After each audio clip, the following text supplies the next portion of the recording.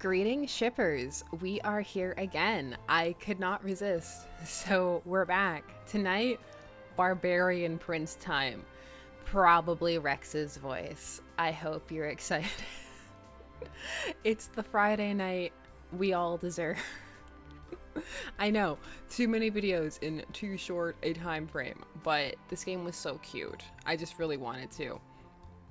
So I will pull it up just quickly.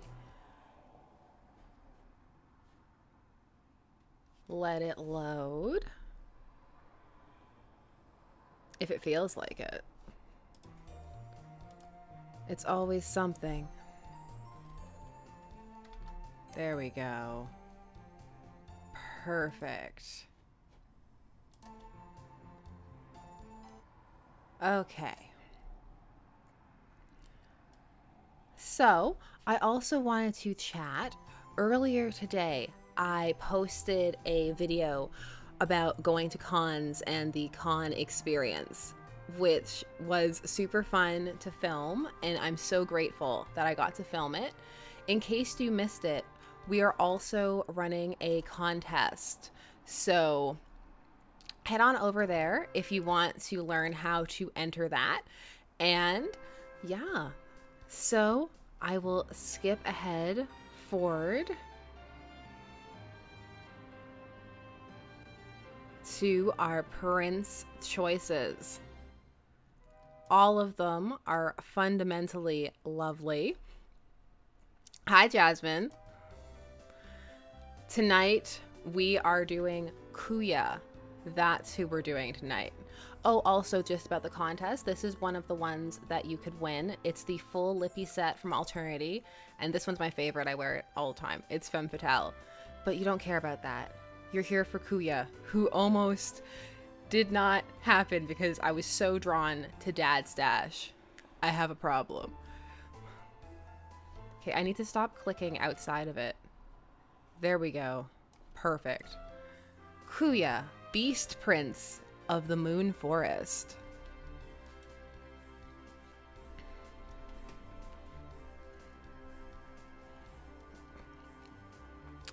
I finished gathering my supplies and getting ready to go. By the time I arrive in the main hall of the tavern, Prince Kuya is already there. He's prompt. He's standing by the door, looking irritated and impatient, all cooped up and bristling to move. I've never met Prince Kuya, but I'm sure that must be him. How can I tell? Well, he's really, big. Oh, wow. They weren't kidding. I mean, he's a prince of Moon Forest, so I knew he was going to be larger than average. I'm not that surprised. Don't say that for this chat. They can't handle that. But I guess it's one thing to hear about it, and another thing to see it. The larger than averageness. No, we can't start that thirsty that early. She's not even on the trip yet. The beast people of Moon Forest never leave their domain, and no one else is allowed inside. It's pretty rare to actually meet one, but everyone knows the stories. Please, tell us the stories we don't know. I don't know the stories. Huge. Wild. Terrifying. Faces of men, bones of giants, hearts of wolves. When that's all you hear about a kingdom, it sticks with you. The first word was huge. She is, not the rose of winter, the thirst of winter. Prince Kuya lives up to that fearsome reputation. As I draw closer to him, my heart flutters in my chest. I don't usually get nervous, but see, I'm pretty big myself. Even when I was a little girl, I was taller and wider than most kids my age. And not to brag or anything, but I work out a lot. This guy, though, he actually makes me feel small. He turns his fierce gaze down on me, and my mind goes blank. I blurt out the first thing I think of. Aren't you gonna be cold? What? Your armor, it's not giving you a lot of coverage, and Mount Needle can get chilly. Well, more than chilly, it's freezing. So I'm just worried you might be, that is... Excuse me. His deep, booming voice shakes the floor. Everyone in the tavern falls dead silent and looks at us. I know right away that I've messed up. I'm so sorry. I just blurted out whatever I was thinking, and I was looking at your chest. I mean, your armor, and Oh, never mind. Please, just let me start again. Hello, Prince Kuya. It's an honor to meet you. My name is Rosemary, and... Rosemary? Is that your first name? Is this your first time meeting a son of Moon Forest? Yes, sir. To be honest, I hardly know a thing about you, or your people, or how to address you, or anything. I apologize if I've offended you sincerely. You know nothing. Truly, nothing. Very well then. I shall educate you. Rosemary, you speak to a great hunter prince. These clothes were bestowed upon me as proof of my great skill and endless triumph. It makes me laugh to hear you question them. Haha, see, I'm laughing. I'll be offended if I thought you were clever enough to intend your words as insults, but you are clearly just ignorant of civilized ways. I knew you outsiders were weak and tiny, but I had no idea the extent of your inferiority. For your information, we hunter princes brave much harsher conditions than this pitiful mountain. The cold is nothing to us. You outsiders need to be swaddled like infants when faced with a little snow, but I assure you, I am made of stronger stuff. These clothes are sufficient, and I'll not hear another word about them. His words sting, and it's hard to ignore the people staring at us. But the first thing I said to him, the very first thing, was an insult to his clothing, which is obviously special to him. I should have known better. As such, I really don't have the right to argue. I'll just have to grin and bear it for now. Yes, Prince Kuya. And another thing, you do not call me by my name. Address me only as your mightiness, or don't speak to me at all. Yes? Your mightiness. He looks away and is silent for what feels like a long time. Have I really offended him so deeply? I can't believe it. 5 minutes into this job and I'm already blowing it. Some night I am. Sorry for yelling. Huh? Never mind, come along, Rosemary. We have a long journey ahead of us. I'd hoped for a more formidable companion, but when in the land of lowly outsiders, even a prince must make do. Haha. You don't have to worry, I promise. I'm pretty strong. Maybe I'm not as tall as you, Prince Kuya, but... Whoops, I mean... Do not make me repeat myself. I told you to address me as your magnificence. What? No, he said something different last time. I guess he's right. Maybe I misheard him. No, girl. It's not going down like that. He said something different. I can save, though. I mean, there's no harm. Why not? Save over Tirune. I heard something different, your mightiness. I'm pretty sure you said I should call you your mightiness. Oh, did I? I mean, don't question me. I mean, I'm not... Both are correct. Yes, that's it. Aren't you smart enough to figure that out? I'm not one to lose my temper, but this is annoying.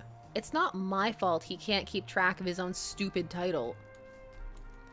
I decide to keep that thought to myself, though. It's something in his expression. It isn't that I'm too scared to defy him. It's more like, will I hurt his feelings if I keep arguing? I think he's embarrassed that I called him out. It's kind of adorable, in an obnoxious way. Rosemary's down for anything and everything. Okay, that makes sense. I'll remember that, your mighty magnificence. Good. Thank you. So, Rosemary, you fancy yourself strong, do you? How amusing. I don't fancy myself anything. I just... You'll think differently once you see the strength of a true hunter prince in action. Now, let us be off. What is this guy's deal? It's not like I claim to be stronger than him or anything. I don't really care which of us is stronger. At least, not as much as he does. Oh, well, he's paying me to take him across the mountain. And like Mother always says, any job that pays is a good one. This job, though, I have a bad feeling about it. I hope I'm not in over my head. I love that she's concerned about this one, but for the dragons, she was just like, dragons! After an hour of walking, we've made good progress up the mountain. The sky's clouded over, though, and the snow is already falling fast. The weather might clear up as the day goes on, but it's more likely that things will only get worse from here. Also, I can't help but notice that Kuya is shivering in the cold. It's taking every ounce of my willpower not to comment. Do you think we should make camp early? I'm worried about the snow. Snow like this? Ha! It's nothing. Less than nothing. I am the great hunter Prince Kuya. Do you know, outsider, that I once destroyed an entire forest with nothing but my bare teeth and claws? That way, our enemy soldiers had no trees in which to hide. Such is the raw and brutal power we hunters possess. I don't see what that has to do with anything, but there's no point in asking. He's just going to keep on talking. That's why I'm going to Starlight City. I must represent Moon Forest in our yearly council with the outsider kings and queens.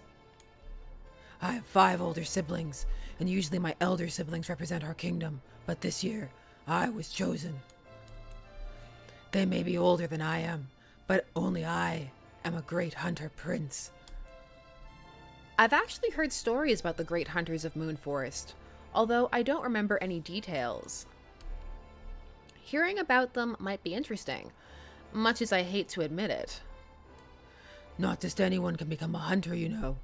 We are specially chosen to join the great hunt. Only the bravest and the strongest can handle it, like I, Kuya. My elder siblings weren't worthy, but I succeeded where they failed. The great hunts are sacred. Every year in the season of dusk, we ride through the forest for 13 nights. Hunters don't stop to sleep, eat, or even to rest. We focus on our quarry. We return only when we have subdued the rarest and most elusive prey, like the silver stag or the winged wolf. Riding home with their pelts around our shoulders, we are treated like kings. No, better than kings. With great feast of golden apples and wine ever poured, we hunters are not only the guardians of Moon Forest, we are also its glory and its pride. That sounds great, Your Magnificence. It is the highest honor, more wonderful and wild than your puny mind could imagine. Ha! I bet you wouldn't last an hour into the first evening of a great hunt. I'm surprised you were even made a knight, although you might be considered strong by pitiful outsider standards. Actually, I'm not really a knight. I mean, like, not officially. No, Rosemary, now's not the time. This is not the time. Ha! I should have guessed. Look at you, with your fluffy little mane. No claws, no fangs. Pathetic. Okay, first of all... Chew. That was a sneeze, wasn't it? I knew it. I knew you were going to catch a cold in that outfit. What? No, that was a battle cry. Great hunters don't sneeze. We, chew. Whatever you say, Your Magnificence. I grab my pack and pull out a small piece of bread wrapped in leaves. Here, eat this. It's magic cold medicine bread. It cures all colds. Why? Is this some kind of trick? No, silly. It's a snack. If you eat more, your body will have more energy to keep itself warm. Rosemary, I know it's not much, but it might help. Though he still looks a bit suspicious. Kuya takes the bread from me and gives it a tiny nibble. I hate to admit it, but it's awfully cute. This is delicious. Good. Does it help you feel warmer? Well, it wasn't actually cold, remember? But maybe a little. Glad to hear it. Why are you being so nice to me?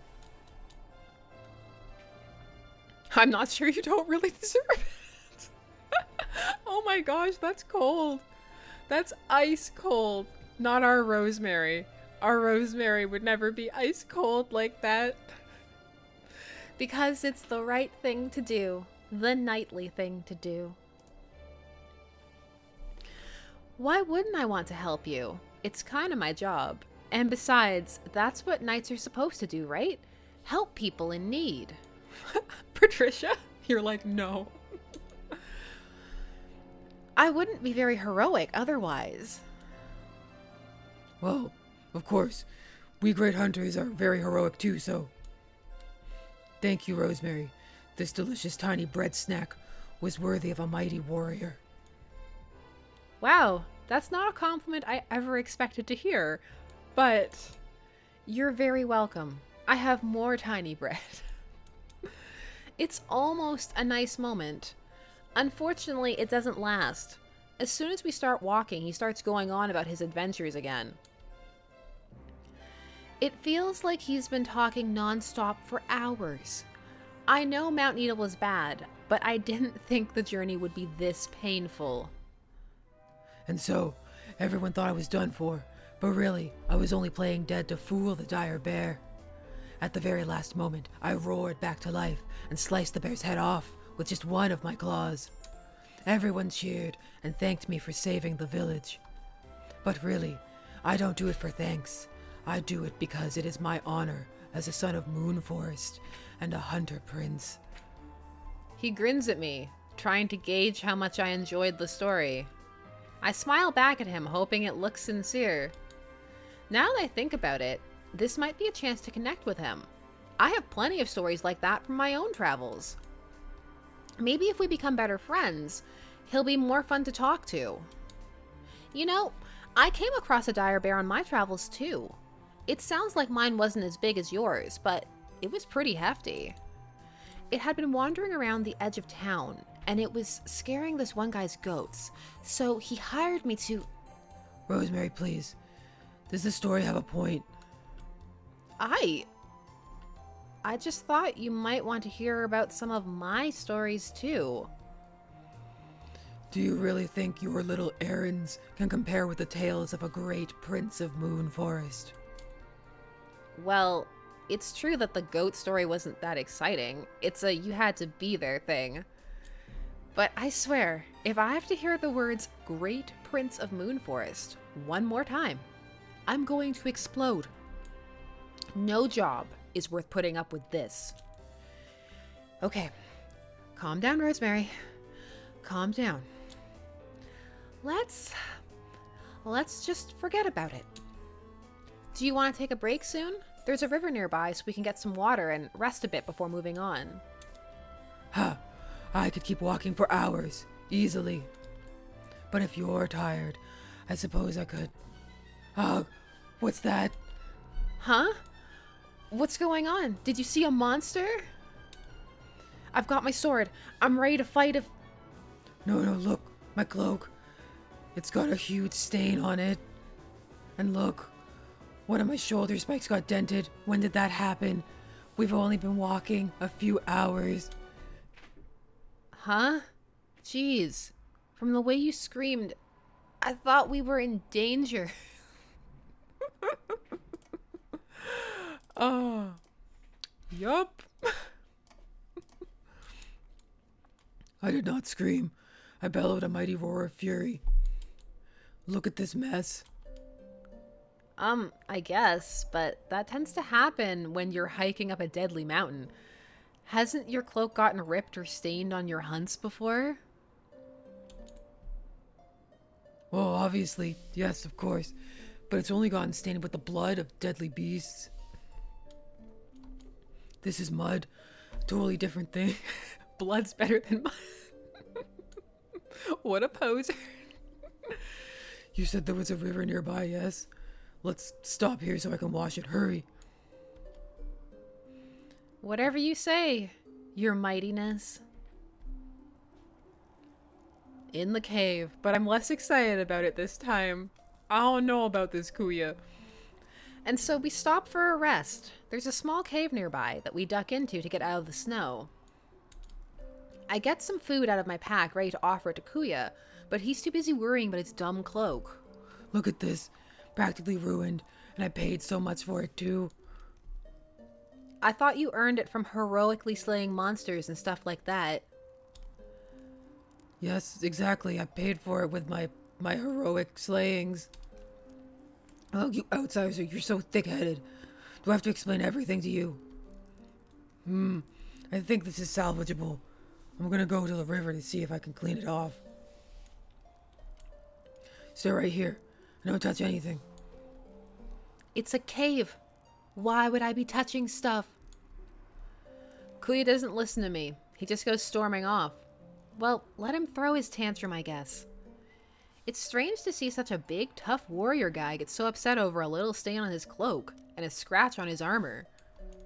Then again, I shouldn't be so quick to judge. I already upset him once by making light of what he was wearing. It's obviously really important to him. It's my own fault if I don't get it. It's not. No, it's not.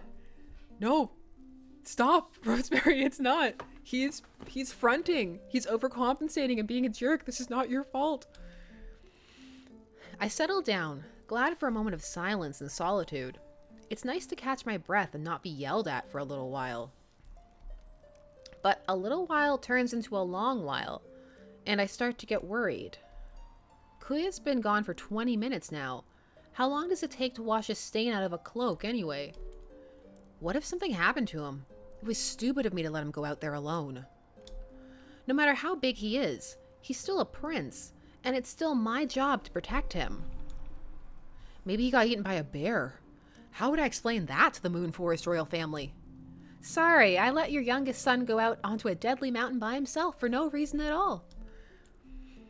I tell myself to calm down, and that Kuya's probably fine as I hurry out of the cave to look for him. It doesn't take me long to reach the riverside. No sign of Kuya, though. Oh no, what if something really did happen to him? Your Magnificence? Are you okay? Hello? I catch sight of Kuya's cloak and armor lying neatly folded on a smooth rock beside the river's edge. So, if Kuya's clothes are here, where is he? Rosemary. Well... This is our Friday. I'm speechless, yes. Yes, I am.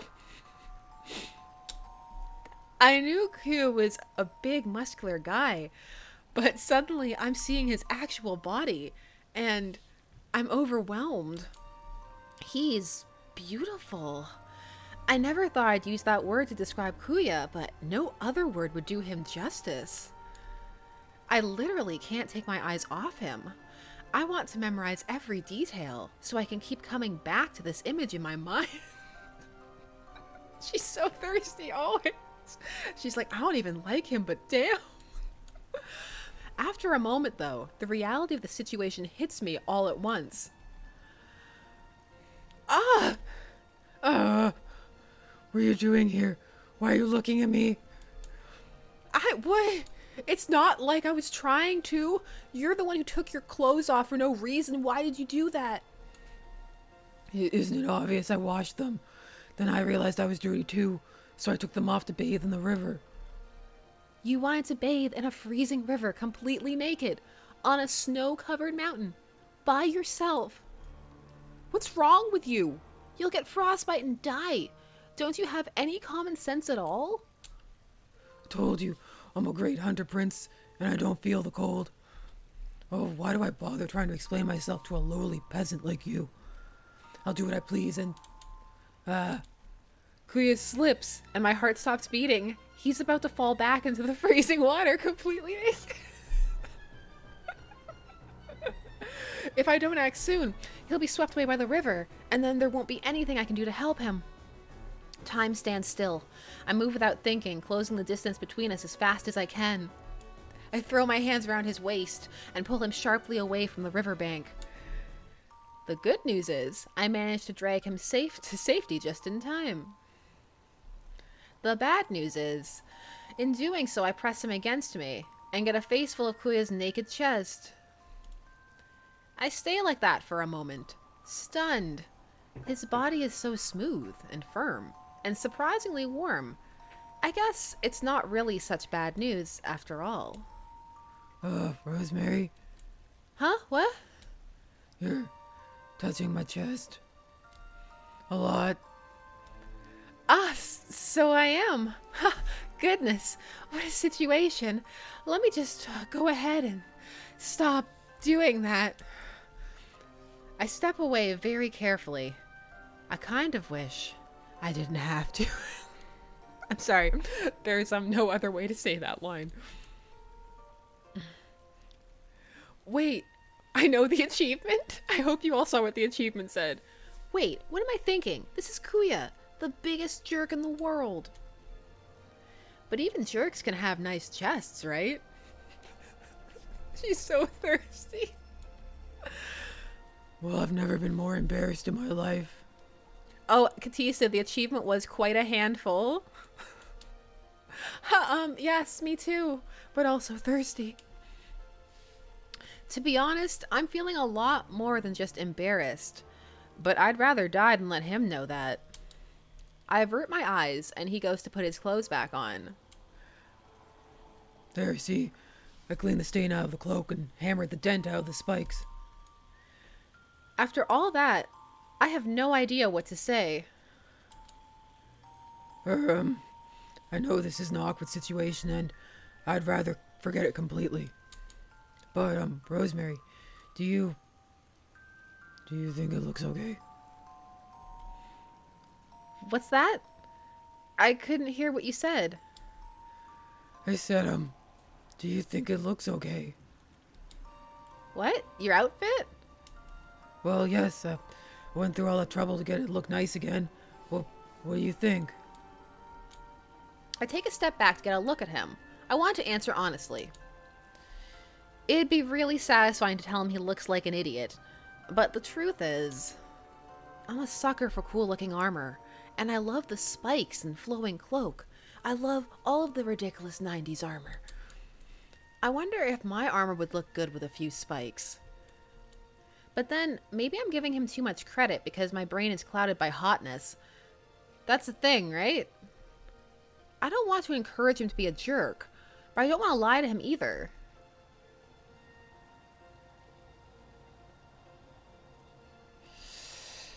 I don't know. I'm having a dilemma.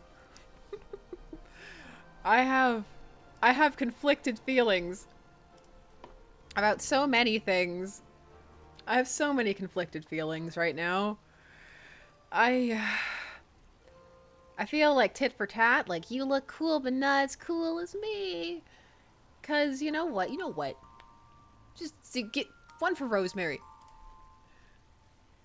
A lowly outsider, cooler than a great prince of Moonforest. You certainly think highly of yourself.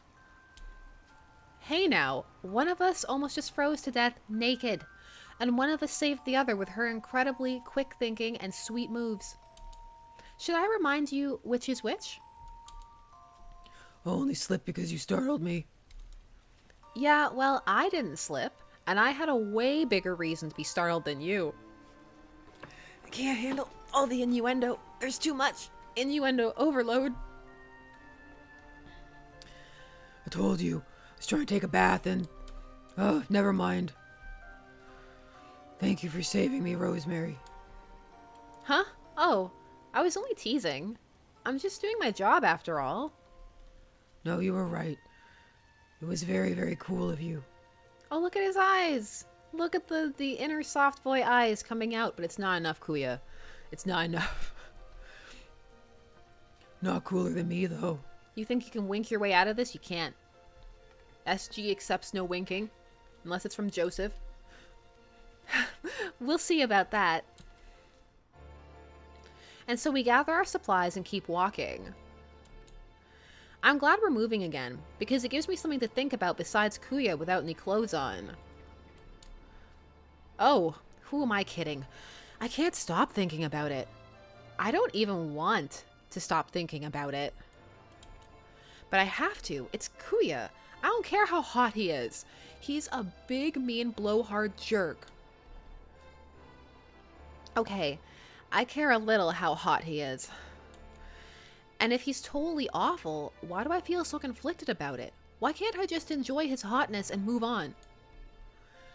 I guess it's because, in a few small moments, he's shown me something different.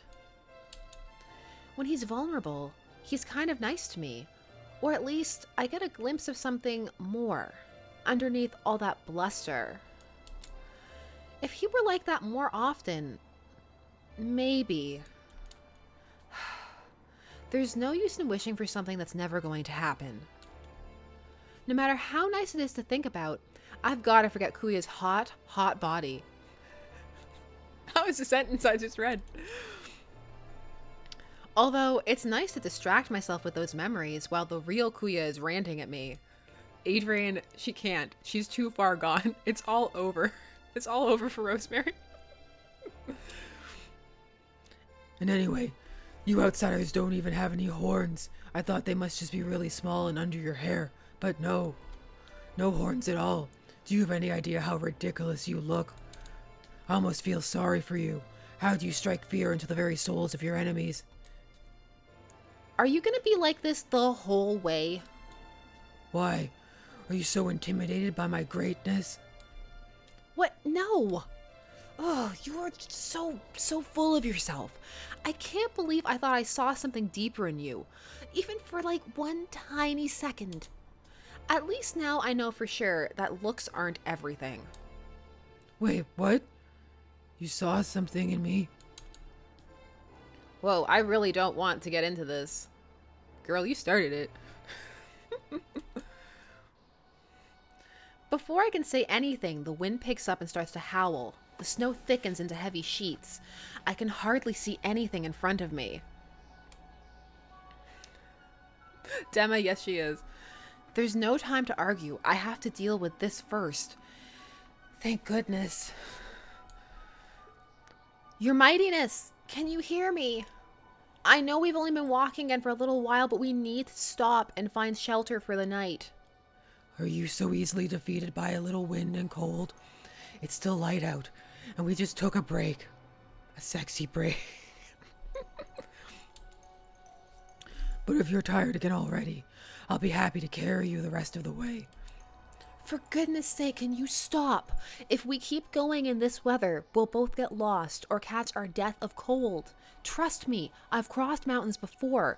The smartest thing to do is... I've crossed mountains too. Do you really think you know better than me? Don't make me laugh. Honestly, I've had just about enough of this guy.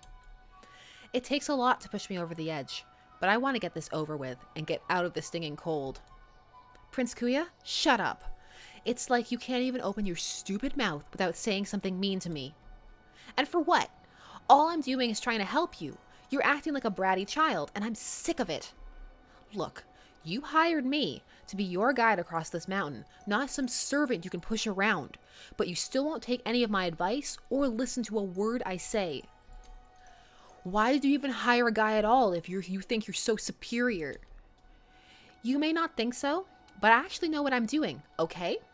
Probably more than you do.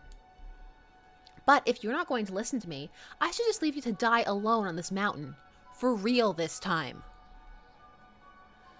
There's a thick veil of snow around Kuya, blurring his features. He doesn't answer me at first, but comes closer to me, moving with strong and purposeful strides. I almost forgot how large he is. He towers over me easily. Now that he's closer, I can see his face more clearly. He looks angrier than I've ever seen him. The sight of it shocks me into silence. If I weren't trembling with anger myself, I'd wonder if I'd gone too far.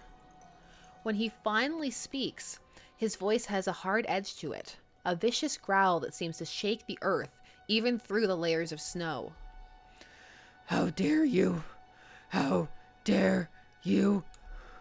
You speak to me as you would a child. I am not a child. You truly believe that I need you? You, a lowly outsider, weak and pathetic like an infant. What possible use could I have for you? If you knew what I was, you'd beg to serve me. I am the great Kuya, who once tore the throat out of a wolf drake with my bare hands. I was only a baby. It was my first kill, the one that marked me for greatness for life. I laugh to think of what your first kill might have been, if you ever even had one. It was probably the time a mouse got into the kitchen when Father was making breakfast, and I hit it with a frying pan. But now doesn't seem like a great time for that story. Kuya is shouting now. He's lost all sense of what's around him, his fangs and claws barred in fury. I face his rage head on, without flinching. Seeing him like this, with his wild mane whipping in the wind, his muscles rippling, those sharp teeth so huge and frightening. I've been thinking of Kuya as a big blowhard, but it occurs to me for the first time that these stories of his might actually be true. He really does look like a barbarian prince, one who could rip the throat of a wolf drake or level a forest with his bare claws. So, are you so pitiful that you have nothing to say in response?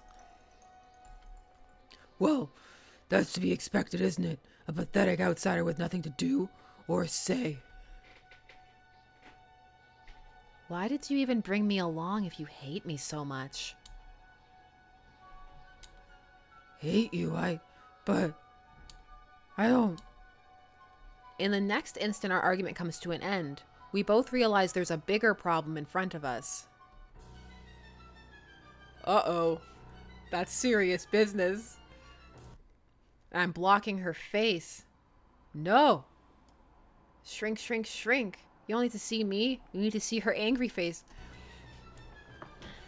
A great and terrifying beast emerges from the swirling snow, a tremendous boar, covered with dense black hair, as sharp and thick as nails, with a set of cruel tusks as long as my arm. A mount needle razorback. I remember reading about them in one of my old books. My blood turns cold at the sight of it. These beasts don't normally attack humans unprovoked, but loud sounds can trigger them into a rampage. This one must have heard Kuya and I when we were shouting at each other. The razorback saunters toward us, its tusks lowered in an attack position.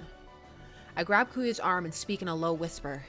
Your Mightiness, I've read about these things, and they're very dangerous. Even if we both try to fight it, we might not make it out alive. If we back away slowly, we can escape and find shelter without provoking it to charge.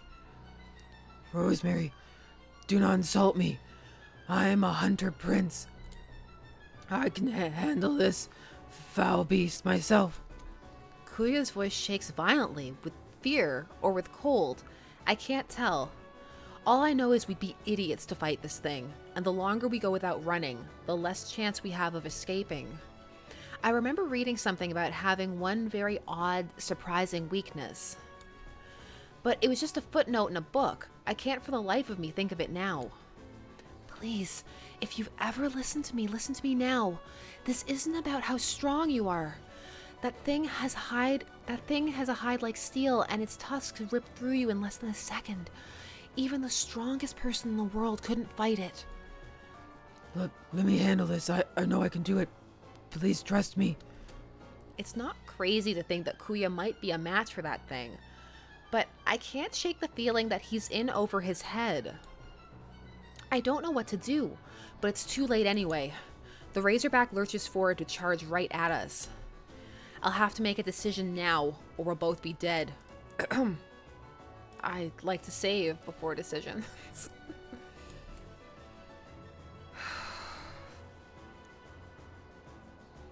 I don't make me make this choice. If I leap in front of him, I'll be hurt. But he doesn't know what he's doing, because he's an idiot. If we let him fight it, he's just... Protect. She protects, she attacks. Oh, I'm a knight. I'm a knight. I'm a knight. I'm a knight. I'm a knight. I'm a knight. I don't care how strong... Lydia. I don't care how strong Prince Kuya is. He hired me to protect him, and that's what I'm going to do. I leap in front and swing my sword out in a wild arc. My sword scratches the Razorback's nose. It squeals angrily and veers off, but only for a moment. Well, you hit it. You actually hit it. Just a tiny scratch. I think it was more surprise than hurt. Don't celebrate yet. The Razorback changes course and comes thundering at us, angrier than ever. I don't think a simple scratch will stop it this time. I really wish I could remember that secret weak spot, but I can't, so I'll have to improvise. Hold on tight. What? I'm not sure if I can do this, but I have to try. As quick as I can, I sheathe my sword and take Kuya into my arms.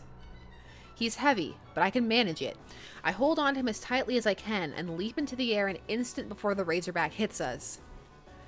Against all odds, I jump clear over the beast. I know I shouldn't care about this stuff right now, but part of me wonders if I look cool. We land safely in the snow, while the Razorback searches furiously for where we disappeared to. Rosemary, that was incredible. We're not out of the woods yet. It just spotted us. The Razorback comes charging again.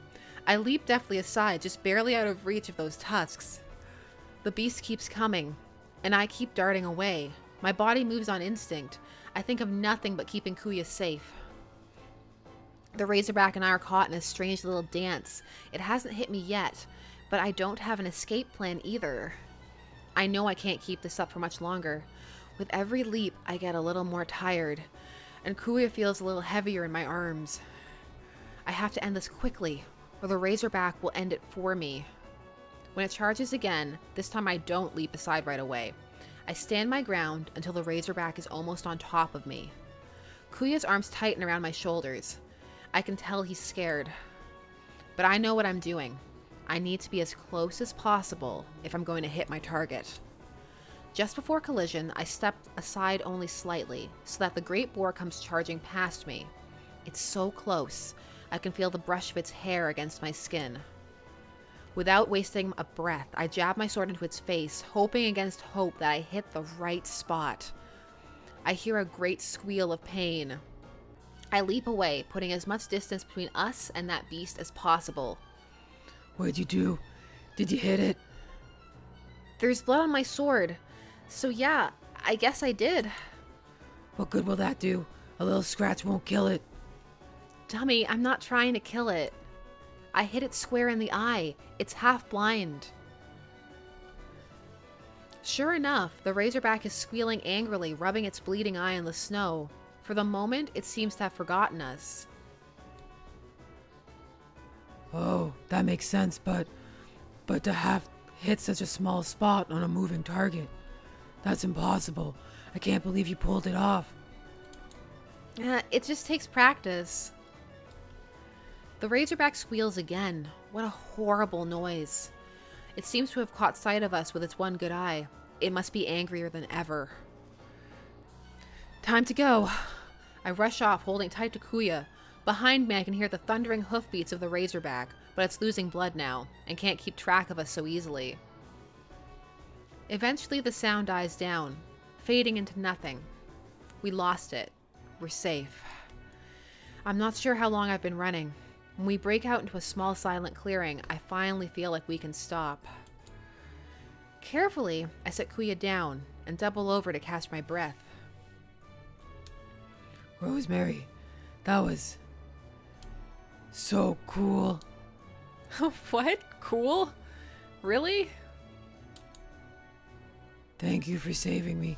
I'm sorry I didn't do much.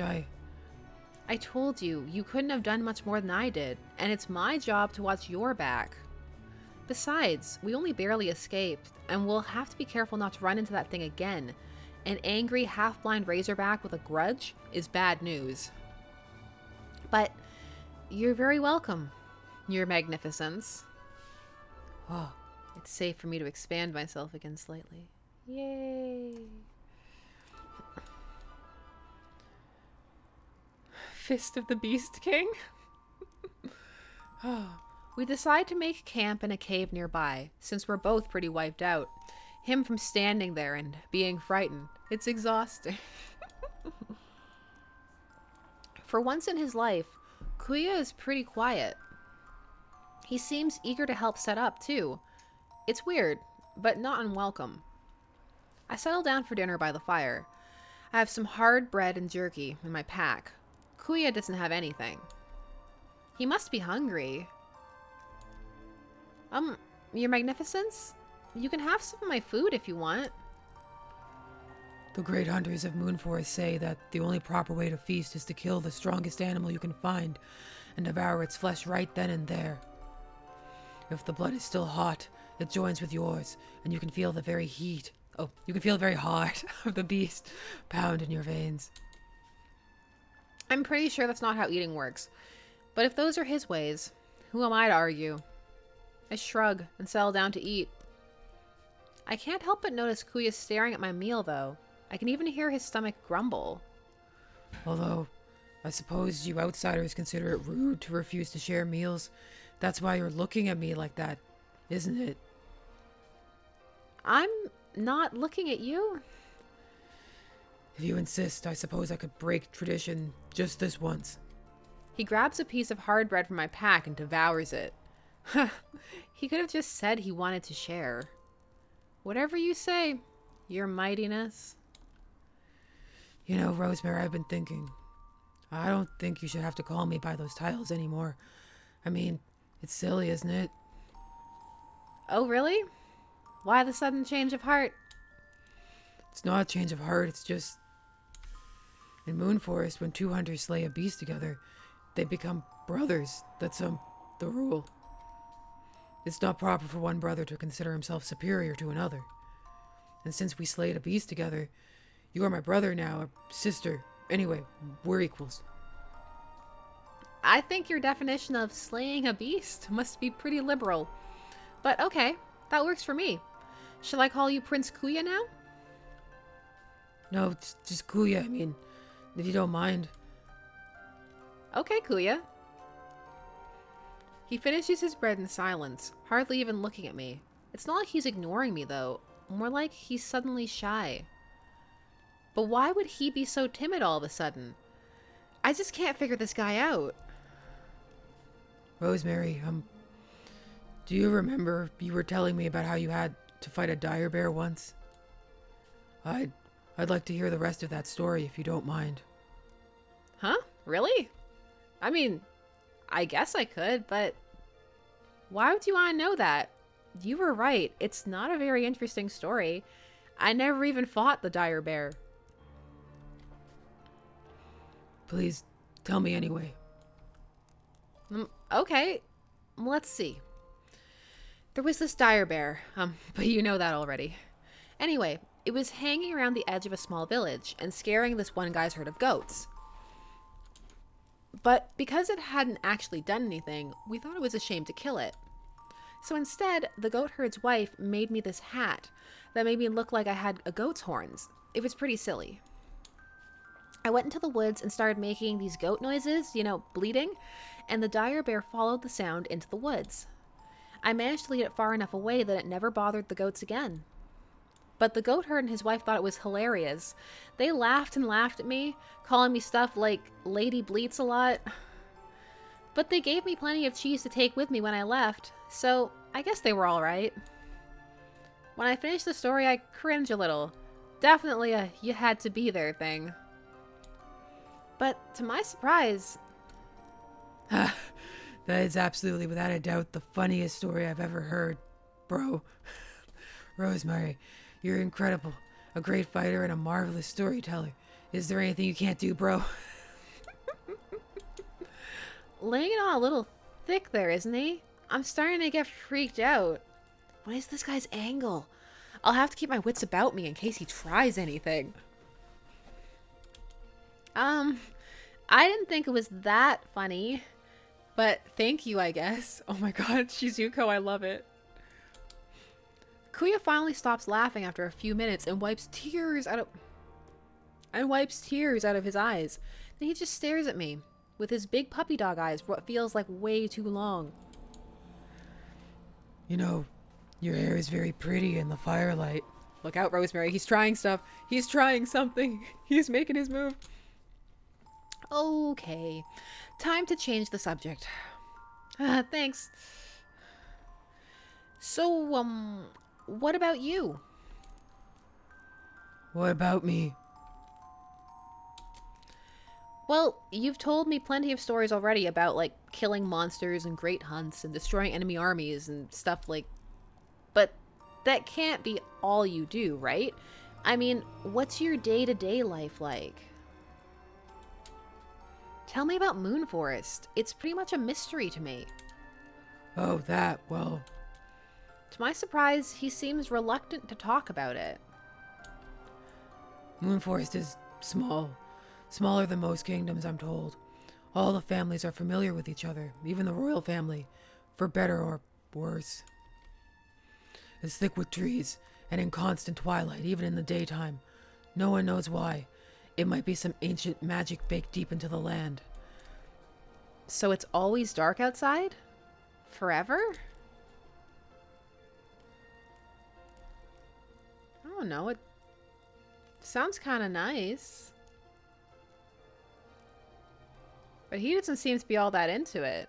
I don't know, I think it sounds like it could be beautiful. God. Oh, so girly, like, ooh, it's nighttime all the time. Oh my gosh, Kuya, I love that it's nighttime in your village.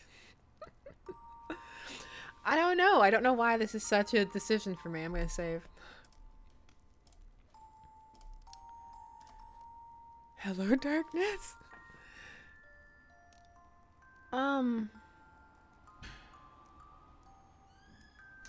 I don't know. I really don't know. I'm just sitting here like, this is the greatest life choice of all time. I don't know. Beautiful? Yes! Achievement! It is very beautiful. I'm glad you think so. Oh, thinking about it mattered. Oh? Why's that? Nothing. Never mind. His voice, wistful and lonely, drifts off with those words. I wait for him to continue, but he doesn't. For a moment, there's only the sound of the crackling fire. Why in the world is he acting this way? It really isn't like him. It sounds like you love it there. Parts of it are nice, yes. The trees are much larger in Moonforest. They're purple and reach farther into the sky than you can see, fading into mist. The shadows seem to fold around them like blankets.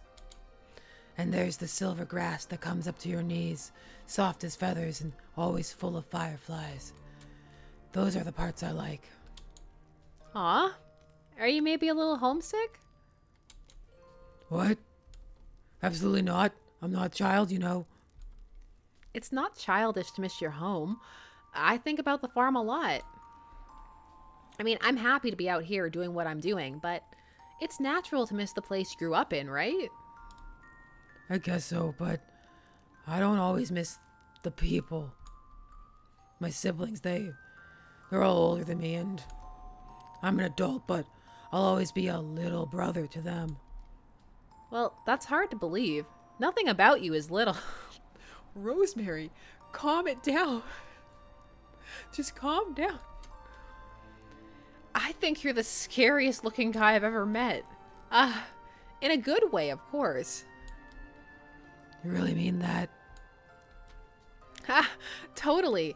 And you're a legendary hunter prince anyway. If you start to get down yourself, just remember all your awesomely heroic feats and stuff. Right. My heroic feats. Rosemary, can I ask you something? Something personal. His voice is low, barely audible. I've never heard him talk like this before. Sure, Kuya. Anything, I guess. Do you have a boyfriend? Wow. What?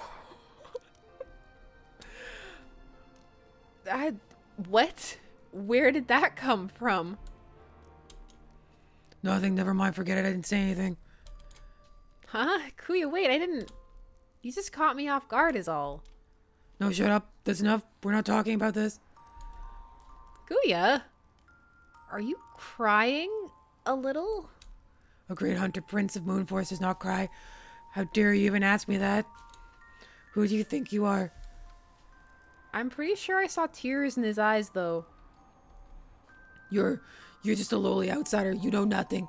Nothing at all. Calm down. I didn't mean to... Enough. Go sleep. That's in order. We've got a long day ahead of us tomorrow, and I won't have you keep me awake with any more nonsense. Good night. And with that, Kuya flops down dramatically and pulls his blanket up over his head. Within seconds, he's snoring way too loud for it to be real. To be honest, I have no idea what to think. He's obviously not going to say anything more tonight. I lie down, but I'm too surprised and bewildered to fall asleep right away. I stare at Kuya as he sleeps beside me, wondering what exactly is going on in his head. If he'd just let me answer him, I'd have told him I don't have a boyfriend. I guess that means he doesn't have anyone either. In spite of myself, I can't help but think of how good he looked today. There is so thirsty. I'm gonna have a drink for Rosemary.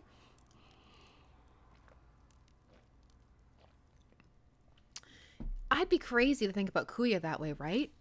Even if he wasn't so annoying, he'd still be from a totally different world. Then again, when I saw how hot he was, I wish he'd be nicer to me too. After we fought the Razorback, he was nicer. For a little while. Isn't that exactly what I've been hoping for? I think we should just call it the Cave of Thirst. Not the Cave of Wonders, the Cave of Thirst. I do eventually drift off to sleep. And when I wake the next morning, I feel strangely cheerful. Maybe now that we both had time to sleep on it, he's calmed down. I roll over to ask him if he was really serious about the boyfriend thing. But his blanket lies flat on the hard earth. Kuya is gone. Maybe he got up to get breakfast or tried to do something stupid like take an ice bath again. But right away it feels wrong to me. I stand up, suddenly wide awake, and grab my sword. Outside of camp, there are signs of a struggle, and my heart grows cold. Claw marks on the trees, scuffled footprints in the snow. It looks like Kuya was dragged away. But Kuya is a huge and powerful hunter prince, right? What could possibly be strong enough to have done this to him? I know it doesn't make much sense, but my first thought is of the Razorback. But that can't be. How could a giant half-blind boar have found us and dragged Kuya away, all without waking me up? What else could it have been, though? Is there some monster on this mountain that we don't even know about? Something powerful and crafty that neither of us could have seen coming. It doesn't matter now. No matter what horrible creature did this, my job is still the same. I've got to save Kuya. I head out, not bothering to pack up our camp. Luckily, the monster and Kuya have left a pretty clear trail, and in the fresh morning light, it isn't hard to keep track. I follow the gashes in the trees and the signs of struggle. I do my best to stay positive despite the sinking feeling in my stomach. It's good that there's a trail at all, right? And no blood so far. I keep walking for about an hour without finding anything. I'm getting really worried, until suddenly far ahead I see a very familiar figure shrouded in morning mist. Broad shoulders, horns, flowing hair. He's in danger. Now's not the time. It's Kuya. It has to be. My heart leaps. I run as fast as I can towards the figure. I'd give anything to hear Kuya's voice again, his wonderful Batman voice, even if he was just calling me inferior again. But as I draw closer, I realize it's not Kuya. Now I'm more confused than ever. This person is still a Moon Forester for sure, but who is this? What's going on? Oh, hello there. You must be Rosemary, yes. You're not Kuya. No, and thank goodness for that. You are Kuya's babysitter, are you not? I'm Princess Caro. I'm terribly sorry for my little brother's appalling behavior. Little brother? That's right. Kuya has 5 older siblings, doesn't he? I'm sorry, Princess Caro. I'm not a babysitter. I'm a knight, sort of. I'm here to help guide Kuya to Starlight City, but he's gone missing. Oh, I know all about what little Kuya has been up to. Shameful, isn't it? At least you're calling him by his actual name.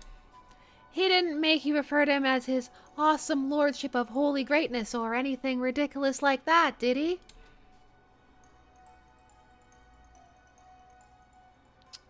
Are we gonna out him to his sister? Is that the kind of, are we that kind of people? So, are we gonna tell her? Are we tattling? Let's see. No, I don't need to overwrite it. I have more slots. Let's not out him. I call it out.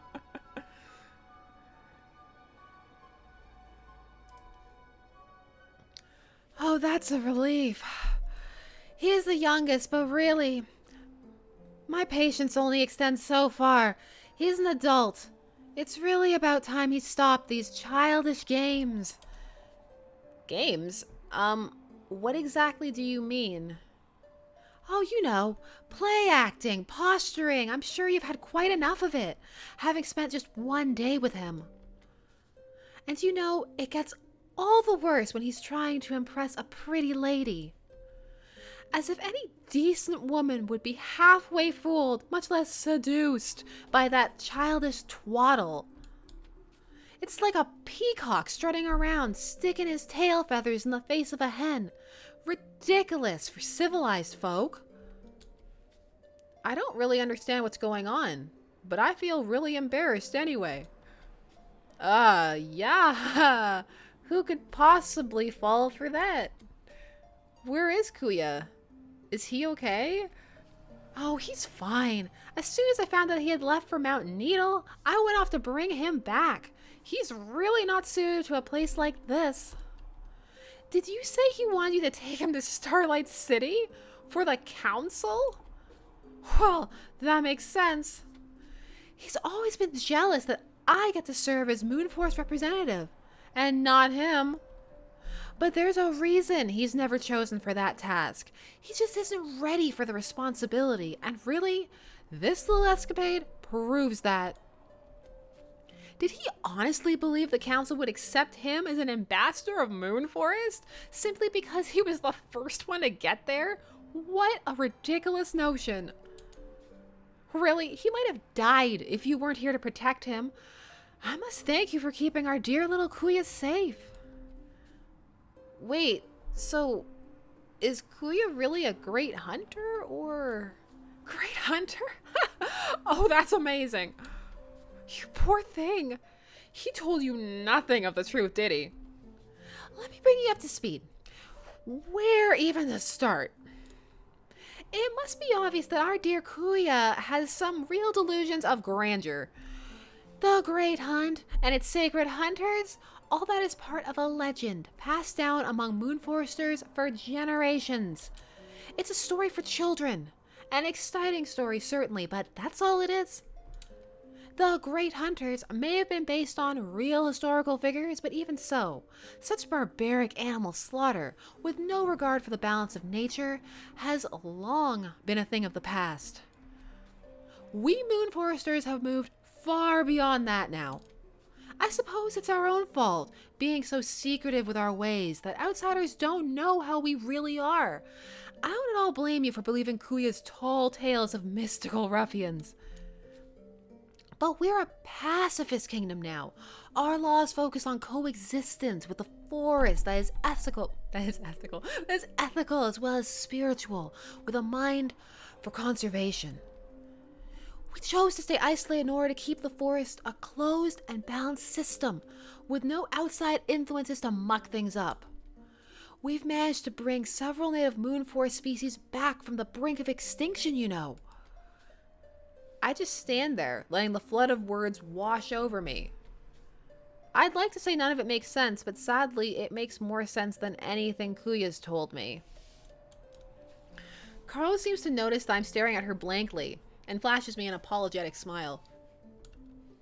Oh, I do hope I haven't been prattling on. I get so excited when I think about Moonforest's achievements. I wish outsiders knew more about us. Maybe I'll bring it up at the council this year. All in all, you should know that Kuya's behavior does not represent us. He's probably told you all kinds of stories of his violent deeds. He said he tore the throat out of a wolf drake for his first kill when he was a baby, and that he once leveled an entire forest of trees with his bare claws. First kill? Preposterous! We haven't celebrated such things in Moonforest for hundreds of years. And the bit about leveling trees? That's from the tale of Moonbeam, a children's fable. Not being a Moonforester, you wouldn't have heard it, but most of us grow up with it. Kuya was always especially enthralled with childish tales of heroism. It's rather sad, actually. He's modeled himself after these fictional heroes because he wants to feel big and powerful, I suppose. He was always the runt of the family and was never given much to do around the palace. It isn't that I don't sympathize, mind you, but enough is enough. Wouldn't you agree? I can't believe he was wearing that ridiculous warrior getup out here in a freezing mountain. It's bad enough when he wears it to family dinners, but at least there it's only embarrassing. Here, he's likely to catch a cold. How do I know you're telling the truth? It really looked like someone kidnapped him. Maybe you're just telling me all this so I stop trying to find him. Where is he now, anyway? My dear, Kuya did not want to leave your side, but I really didn't want to humor him any longer. He fought me tooth and claw, but I was determined to release you from his burden. Of course, he isn't strong enough to stand a chance against me, so his struggling was rather pointless. If it isn't painfully clear by now, little Kuya couldn't slay a fly. Eventually, I did have to bind his wrists because he kept clawing at the poor trees, trying to get away. Do you know how bad that is for the environment? He did manage to slip away and run off into the woods a moment ago, but I can't imagine he's gotten far. I was just about to go looking for him, but then I ran into you. She doesn't seem worried at all that Kuya is lost on the mountain again. The only thing Karo seems to have in common with her brother is that they're both super condescending. Well, I'm gonna go find him. You stay here and wait. I don't need your help to bring him back safely. I don't care if you think he's ridiculous. He's my friend, and I care about him. I want to be the one to make sure he's okay. That's fine with me.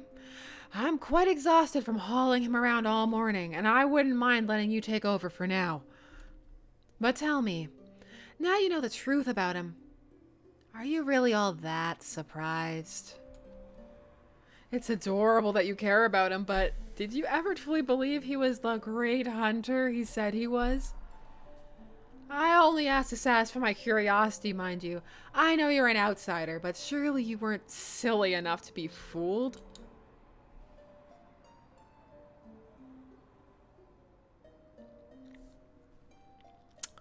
There's no reason to treat him like that.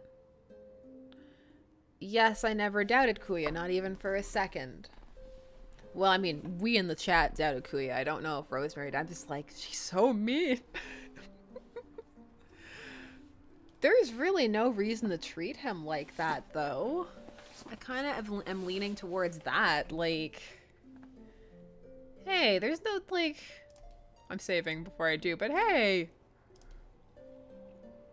I'm not saying Kuya was never immature, but you shouldn't write him off so quickly. It seems to me that he acts that way because you all made him feel like he has to. Like, that's the only way you'd ever think he was worth anything. Kuya's not just a runt. He's brave and imaginative and sweet and hot in his own strange way. Did I mention that he's hot? If you just give him a little attention, you'd see that. Hey now, that's uncalled for. You know nothing of what it's like in our family home. For all you know, we lavish attention and love on Kuya, and he still acts like a brat. Maybe that's true. But you can't deny that Kuya acts that way because he just wants someone to believe in him for once. I don't care if Kuya is a great hunter or not. I believe in him anyway. It's only when I say this out loud that I realize I really do believe in Kuya, in spite of it all. I turn away and stride into the forest without giving Karo a chance to respond. It's up to me to find Kuya and bring him back safe. It doesn't take long to find him. It's not snowing, so his footsteps are left uncovered. There, leaning against a boulder with his wrists bound and his head bowed, is Kuya. I approach him carefully and place a hand gently on his shoulder and say, "Hey." I expect him to be angry, to give me some lecture about how it's improper for a lowly outsider to lay a hand on a hunter prince. Instead, he looks up at me with tears in his eyes. He doesn't bother to try to hide them now. I guess you talked to my sister, huh? She told you everything? Yeah, she did. Is it all true? It is. All of it.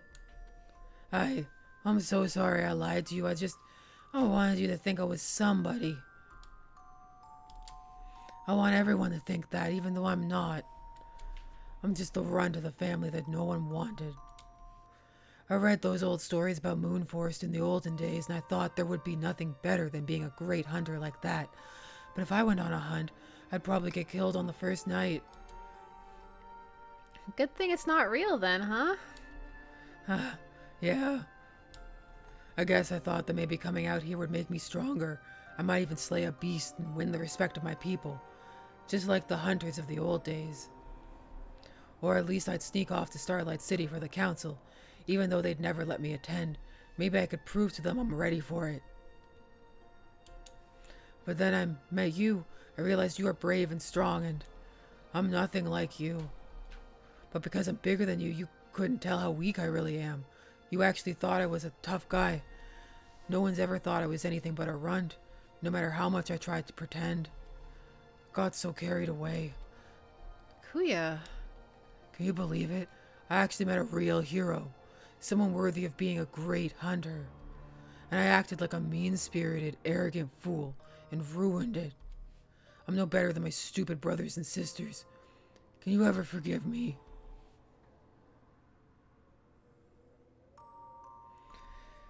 Oh, stop melting my big, softy heart. Of course, Kuya, I've forgiven you already, is my heart. But in reality, it should be maybe, but you have to do better. But, I know that I should say one. I know, chat, I know. I know.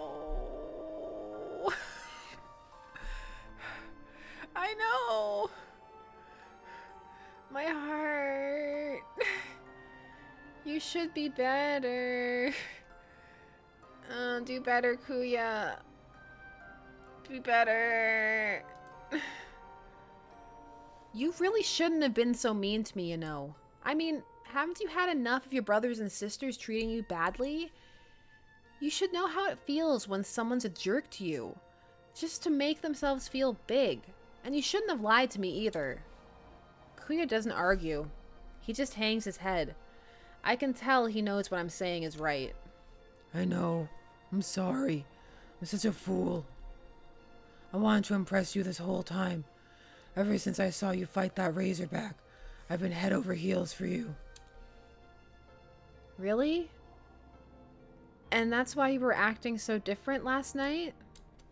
Yes, but I messed everything up like I always do. Hold on. You haven't messed everything up. You can still make it up to me. Oh, I can? Of course. You just have to do better next time. I know you can do it. I believe in you. And hey, I'll give you pointers if you mess up, since I'm so awesome and all. You will? Does that mean we could keep hanging out? Hanging out? Is that what we've been doing? But yes, I'd like that. Kuya looks at me with that big, cute, puppy-like smile of his. I just can't help it anymore. I lean in and kiss him. So thirsty. Oh my goodness. His hands are bound. This is the first time I've ever kissed anyone. I'm glad it's with him. With the snow swirling around us, he is an oasis of warmth.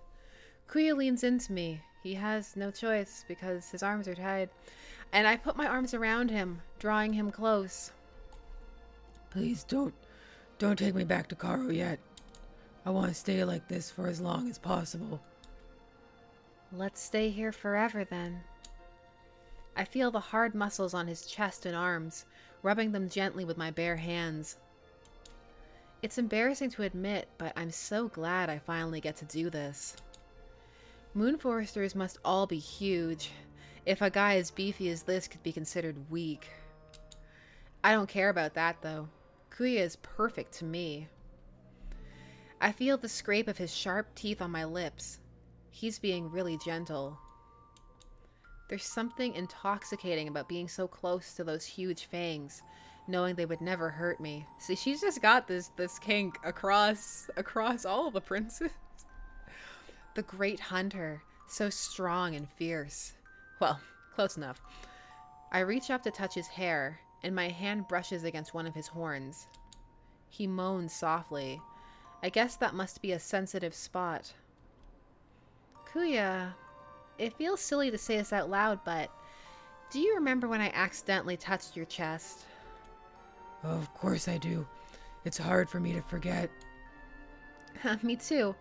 Well, I was thinking, since I got to touch yours, it's only fair that you get to touch mine. I mean, if you want to. I'd love to, but I can't. Oh, is it a Moonforester rule or something? No, it's because my wrists are tied up. Oh gosh, I'm so sorry. I almost completely forgot. It's okay, I like it. It's just, everything's happening. This game's so fanficky. Goodness. Should I leave them tied then? Unfortunately, our time together gets cut short by an unwelcome appearance stomping through the trees to find us. Oh no! What is it? Is it Karo? Worse. The Razorback with its bloody eye and deadly tusks has found us again. I take out my dagger and slice open Kuya's bindings. It would have been fun to leave them on, but that time has passed. I slide my greatsword out of its sheath. There aren't a lot of visible escape routes, but maybe I can hold this thing off long enough for Kuya to get to safety. I have to try. I know how much he's relying on me. Rosemary, what are you gonna do? What are we gonna do? It's okay. Just stay behind me. What in the name of goodness are you two doing? It's been waiting long enough. I can't even. Oh. As if the situation weren't bad enough. Karo comes wandering cluelessly out to find us, but stops short when she sees the Razorback.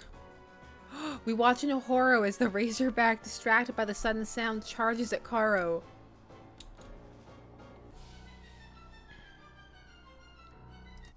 I just realized I'm covering both of them. Get over there. Karo! Kuya, claws barred and snarling, lunges towards the beast, but I stop him with a hand. Kuya, wait! I've got a plan. But you've got to get yourself to safety. Let me handle this myself, okay? Kuya hesitates a moment, then relents. He smiles and kisses me softly before hurrying away. There's no time, Kuya. It's not the time. While I make a noise to draw the Razorback's attention, Kuya sneaks through the trees towards Karo. I hope this works. The Razorback snorts and stamps at the snow. It lowers its head to charge. That's it. I sheathe my sword and wait. For this to work, I have to let the Razorback get real close. Here it comes. What happened? I remembered it all at once. The Razorback's strange secret weakness. Oh, what is it? Did you kill it instantly by stabbing the one weak spot or something? Not even close. The Razorback isn't a naturally aggressive animal, unless you scare it or hurt it badly like we did. Otherwise, it's pretty tame. The way you calm it down is by rubbing its ears, which are very sensitive, and velvety soft too. Of course, the problem is figuring out how to rub its ears when it's charging ready to rip you to shreds. I guess I got lucky. I shift my grip and rub the Razorback's ear tenderly between my thumb and forefinger. It shudders all over and lets out a hum of pleasure. If I didn't know any better, I'd say it was purring. Yeah, we're not gonna get any trouble from this cutie anymore. I blinded it. Isn't that funny? It seemed so scary, but all it needed was a little love. Now it's a big old softie. Wow, it's like a metaphor or something. What do you think? Should we call it Tusky? Wow, you outsiders are terrible at naming things. I find that I can lead the Razorback wherever I want by tugging gently on its ears. Karo is pretty bruised up. The fall knocked her out cold. Thankfully, though, she's not hurt too badly.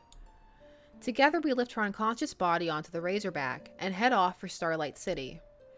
Knowing Karo is going to be okay, Kuya relaxes.